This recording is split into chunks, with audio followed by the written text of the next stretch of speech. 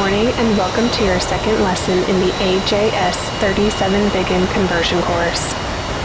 As in your previous lesson, please do not press any buttons or switches unless instructed to do so.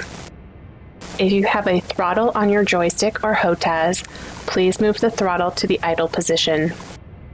If at any time you need a break, press pause.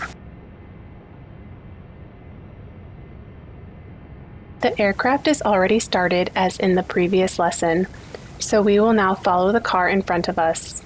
This lesson focuses on how to taxi, general ground handling, and use of the thrust reverser in the AJS 37 Viggen.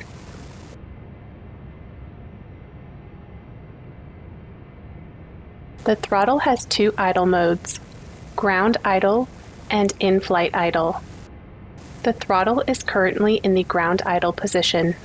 If you would move the throttle forward just slightly, you will hear a slight click, followed by an increase in engine RPM, engine pressure ratio, and exhaust gas temperature. Advancing the throttle further will press it beyond the in-flight idle detent into the normal throttle range. You will hear another click entering or leaving one of the idle detents. Slowly advance the throttle to start moving forward. Use the rudder to turn in behind the car in front of you. Follow the car.